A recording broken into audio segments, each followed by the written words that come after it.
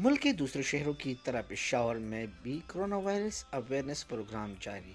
लोगों को हाथों पर सैनिटाइजर का इस्तेमाल, मास्क और दस्ताने पहनने की ताकीद की गई और बताया गया कि कोरोना वायरस से बचाव के लिए हर वक्त अपने हाथों को सैनिटाइजर से साफ करना, फेस मास्क का इस्तेमाल करना और अपने हाथों पे दस्ताने ग्लव्स इस्तेमाल करना।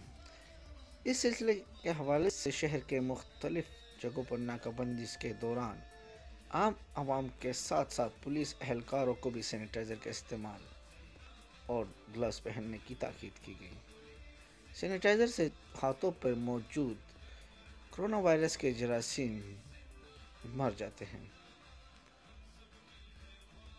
अवेयरनेस प्रोग्राम का मकसद यही होता है कि ज़्यादा से ज़्यादा ख़ुद को कोरोना वायरस से बचाने के लिए अपने घरों तक महदूद रहें।